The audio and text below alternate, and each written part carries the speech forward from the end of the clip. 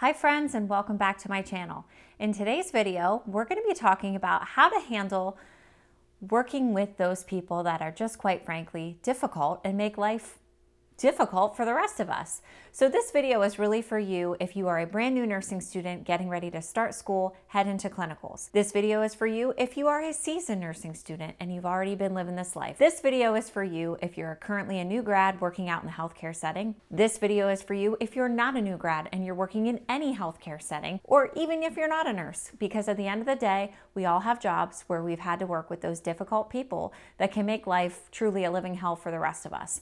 But there are things that we can do. It is a serious topic. So let's get going. We'll move right on through things so that hopefully if you find yourself in this type of situation, you know at the end of the day that there are things you can do and that you don't have to sit there and take this kind of unprofessional behavior from anybody. So nurse bullying, we also know that as eating our young. We consider it ingrained in the culture, a rite of passage or an unavoidable fact of a nurse's life.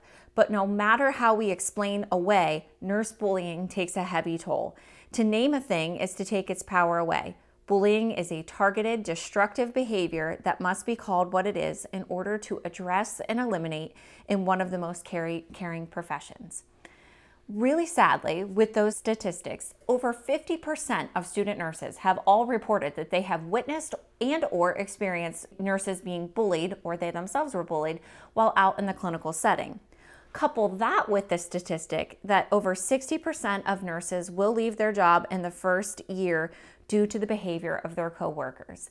That is just sad and pathetic when we are nurses, we are professionals, we are educated people, and we're there ultimately to take care of others and to serve our patients.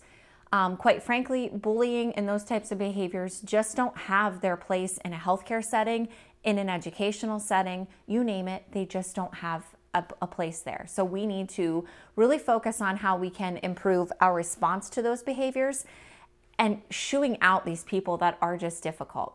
That being said, when we're talking about this type of subject, it is not just nurse to nurse that we experience this. If you work anywhere in healthcare, you are working with patients, patients' families, providers, members of the ancillary care team. There are so many relationships and interactions happening on a day-to-day basis, both inpatient, outpatient, all realms of healthcare. So chances are you will experience this even if you don't have a job that's physically at the patient's bedside. Okay.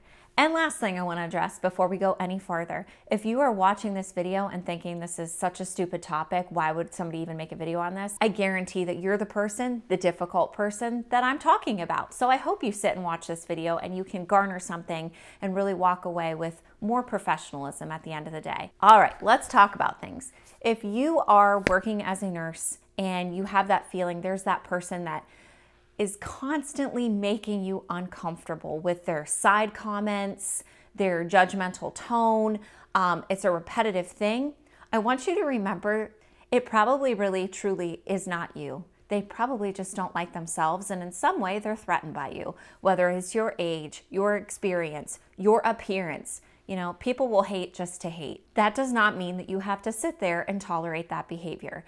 So I would highly encourage you in a very professional manner to take very conscientious notes of those interactions, what's happening, be very descriptive with dates, keep a running written record because someday you might need that. Next, I would encourage you to truly have the courage, and I know this can be really difficult, but dig deep and don't be afraid to stand up for yourself.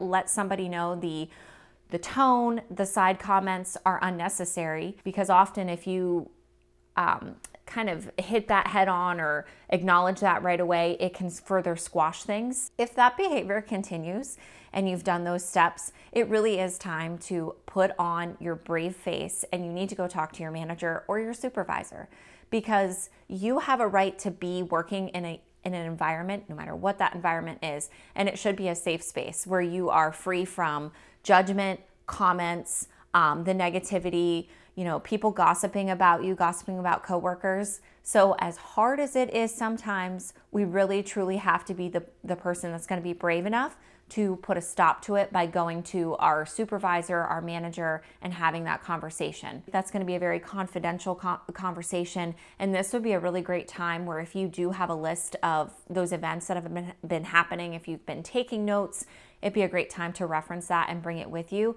so they know that you mean business and you're not kidding around. Like, you have been documenting this patterned behavior.